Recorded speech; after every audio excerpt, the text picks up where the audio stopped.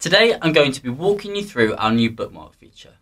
So if we head on to MIXO, from here we're going to head up to the import menu, and you can see next to import tracks we have a bookmark icon. Likewise, on the export menu we have a bookmark next to each of the softwares. So if we go on to import and we select Rekordbox, if we now toggle this bookmark, you'll see that any time we return to the import menu we will be taken straight to the Rekordbox section.